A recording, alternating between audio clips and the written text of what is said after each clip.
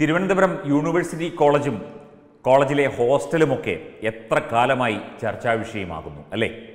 അവിടെ SFI students federation of India എന്ന CPMന്റെ വിദ്യാർത്ഥി സംഘടനയുടെ ഭരണമാണ്. കാര്യം ഗവൺമെൻറ് കോളേജ് ആണെങ്കിലും അവിടെ ഭരിക്കുന്നത് SFI ആണ്. അവിടെ നടന്ന സംഭവ വികാസങ്ങളൊക്കെ തന്നെ അതാണ് ചൂണ്ടിക്കാട്ടുന്നത്. അവിടെ അഖിൽ എന്ന SFIയിൽ തന്നെ പ്രവർത്തിക്കുന്ന ഒരു വിദ്യാർത്ഥിക്ക് കുത്തേൽക്കുന്നു. ശിവരഞ്ജിത്ത്, നസീം എന്നീ വിദ്യാർത്ഥികൾ, ഇവരൊക്കെ വിദ്യാർത്ഥികളാണോ എന്നറിയില്ല, കാരണം വളരെ പ്രായമേറിയ വിദ്യാർത്ഥികളാണ്, വളരെ സീനിയറായ വിദ്യാർത്ഥികളാണ്. JNUവിലും സമാനമായ അവസ്ഥയാണ്. 30-40 വയസ്സുള്ളവരാണ് വിദ്യാർത്ഥികളായിട്ട് ഡൽഹി JNUവിലും നടക്കുന്നത്. കഴിഞ്ഞ ദിവസം അവർ നടത്തിയ സമരമൊക്കെ വാർത്തയായതുമാണ്. SFI കോളേജും മറ്റൊരു JNU ആക്കി മാറ്റി കാപാലികരുടെയും കൊലപാതകികളുടെയും കുത്തുകാരുടെയും താവളമാക്കി മാറ്റാനുള്ള ശ്രമമാണ് അവിടെ നടക്കുന്നത്. ശ്രമമാണ് എന്ന് പറയുന്നതിനേക്കാൾ നല്ലത് അത്തരത്തിൽ അവിടെ നടത്തി കഴിഞ്ഞു എന്നുള്ളതാണ്. കാരണം SFI ആണ് അവിടെ എല്ലാം നിയന്ത്രിക്കുന്നത്, എല്ലാം അവിടെ കൺട്രോൾ ചെയ്ത് അവരുടെ വരുതിക്കാണ് ആ കോളേജ് പ്രവർത്തിക്കുന്നത്. CPMന്റെ ആസ്ഥാനമായ AKG സെൻറ്ററിന് വളരെ അടുത്താണ് യൂണിവേഴ്സിറ്റി കോളേജ് പ്രവർത്തിക്കുന്നത്.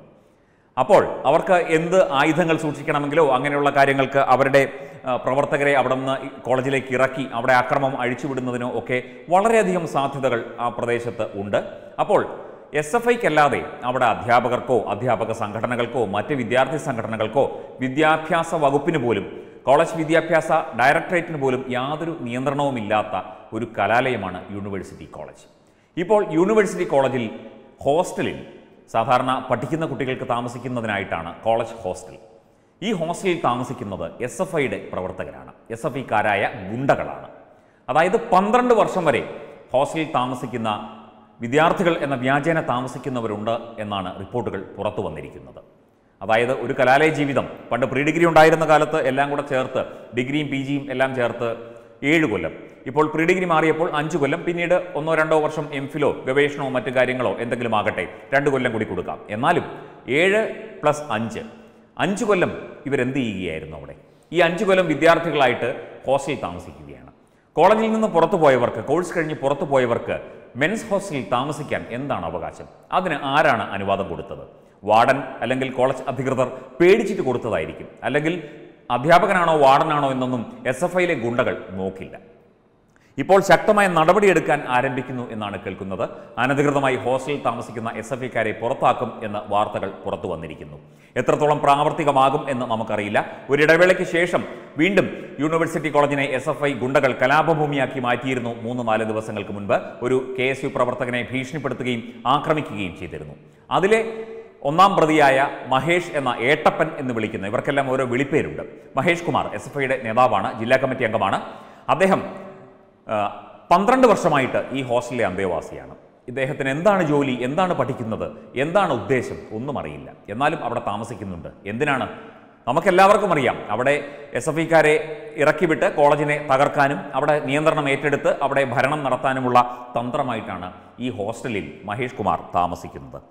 ഹോസ്റ്റൽ സ്ഥിരം താവളമാക്കുന്ന മുൻ SFI നേതാക്കൾ അടക്കമുള്ളവരെ പുറത്താക്കാൻ കോളേജ് വിദ്യാഭ്യാസ ഡയറക്ടർ കോളേജ് വാർഡന് നിർദ്ദേശം നൽകിയതായി അറിയുന്നു. നേരത്തെ പറഞ്ഞതുപോലെ ഇത് പ്രാവർത്തികമാകുമോ എന്നറിയില്ല. ഹോസ്റ്റലിൻ്റെയും കോളേജിൻ്റെയും കാര്യങ്ങളൊക്കെ നിയന്ത്രിക്കുന്നത് മഹേഷ് കുമാർ അടക്കമുള്ള നേതാക്കളാണെന്ന ആക്ഷേപം നേരത്തെ തന്നെ ഉയർന്നിട്ടുണ്ട്. കാരണം ഹോസ്റ്റലുമായി ബന്ധപ്പെട്ടാണ് കഴിഞ്ഞ ദിവസം ഒരു സംഭവം ഉണ്ടായത്. നിലവിൽ 313 വിദ്യാർത്ഥികളാണ് ഹോസ്റ്റലിലെ സ്ഥിര താമസക്കാർ. മഹേഷ് മുങ്ങിയിരിക്കുകയാണ്. ഇയാളെ പിടികൂടാൻ ഇതുവരെ സാധിച്ചിട്ടില്ല. അധികൃതമായി താമസിക്കുന്നവരെയും അനധികൃതമായി താമസിക്കുന്നവരെയും കണ്ടെത്തി തിരിച്ചറിഞ്ഞ് ഇവരെ ഉടൻ പുറത്താക്കാനാണ് നിർദ്ദേശം കൊടുത്തിരിക്കുന്നത്. വിദ്യാർത്ഥികളെ കുത്തിക്കൊല്ലുകയും തല്ലി ഓടിക്കുകയും ക്രൂരമായി മർദ്ദിക്കുകയും ഭീഷണിപ്പെടുത്തുകയും ഒക്കെ ചെയ്യുന്ന SFIയുടെ ഗുണ്ടാവിളയാട്ടത്തിൻ്റെ ഒരു പ്രഭവ കേന്ദ്രമാണ് യൂണിവേഴ്സിറ്റി കോളേജ് മെൻസ് ഹോസ്റ്റൽ. ഒപ്പം കോളേജും ഇവരാരും പഠിക്കാനൊന്നുമല്ല വരുന്നത്. അവിടെ പാർട്ടിയെ വളർത്താനും ഗുണ്ടായിസം വളർത്താനും കഞ്ചാവ്, കള്ള് തുടങ്ങിയ മാഫിയകൾക്ക് വേരോട്ടം നൽകുന്നതിനും അവർക്ക് വളമാകുന്നതിനുമാണ് ഇവിടെ SFI നേതാക്കളും SFI ഗുണ്ടകളും പ്രവർത്തിക്കുന്നത്.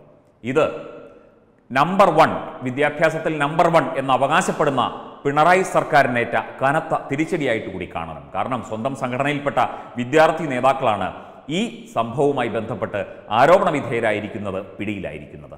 നാണക്കേട് തന്നെ. വിദ്യാഭ്യാസ രംഗത്തെ ഉടച്ചു വാർക്കേണ്ട സമയം അതിക്രമിച്ചിരിക്കുന്നു. പ്രത്യേകിച്ചും Thiruvananthapuram university college. Thiruvananthapuram university college എത്ര പ്രഗത്ഭമതികളായ അധ്യാപകരും ഉദ്യോഗസ്ഥരുമൊക്കെ പഠിച്ചിറങ്ങിയ കലാലയമാണ്. എത്ര മഹാന്മാരായ അധ്യാപകർ പഠിപ്പിച്ച കലാലയമാണ്. ONV Kurup, M Krishnan Nair sir, professor S Guptan Nair sir, അങ്ങനെ എത്രയെത്ര മഹാന്മാരും സാംസ്കാരിക നായകരും പഠിപ്പിക്കുകയും പഠിക്കുകയും ചെയ്ത കലാലയമാണ്. ആ കലാലയത്തെയാണ് SFI ഗുണ്ടകളും SFI കാപാലികരും ചേർന്ന് തച്ച് തകർത്തുകൊണ്ടിരിക്കുന്നത്. നമ്മുടെ വിദ്യാഭ്യാസ രംഗം ഉടച്ചു വാർക്കേണ്ട സമയം അതിക്രമിച്ചിരിക്കുന്നു എന്ന് ഒരിക്കൽ കൂടി പറഞ്ഞുകൊണ്ട് യൂണിവേഴ്സിറ്റി കോളേജിൽ മെൻസ് ഹോസ്റ്റലിൽ അനധികൃതമായി താമസിക്കുന്ന വിദ്യാർത്ഥികളെ പുറത്താക്കാൻ ഇപ്പോൾ ധൈര്യം കാണിച്ചിരിക്കുന്ന സർക്കാർ അത് നടപ്പിലാക്കുകയും കൂടി വേണം, ഭംഗിയായി നടപ്പിലാക്കുകയും കൂടി വേണം എന്ന് ഈ ഒരു അവസരത്തിൽ പറയാൻ ആഗ്രഹിക്കുന്നു. Web desk Tatwamayi news.